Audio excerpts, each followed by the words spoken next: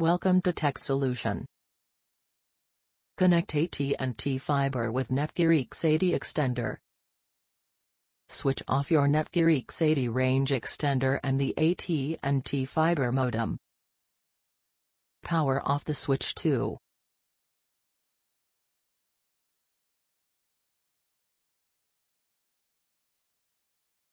Now, if you have planned to connect the computer to extender via Ethernet, do the honors.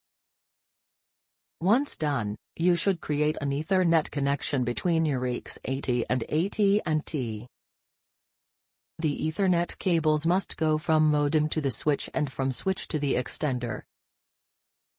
Time to switch on your devices: modem, switch, computer, and EAX80 extender.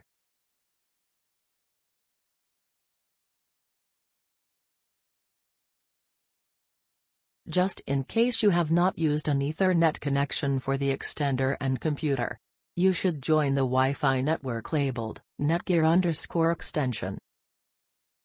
Run an internet browser that is compatible for the setup Netgear Nighthawk extender as an access point. Now, you are suggested to visit mywifiX.local, Safari, or mywifiX.net, other browsers. You must now select the new extender setup option.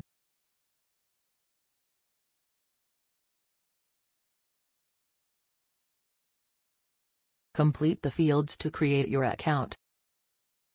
The installation assistant will now ask you to choose an installation mode. Choose access point and follow the on-screen prompts. In this manner, you can connect AT&T Fiber with Netgear EAX80 range extender.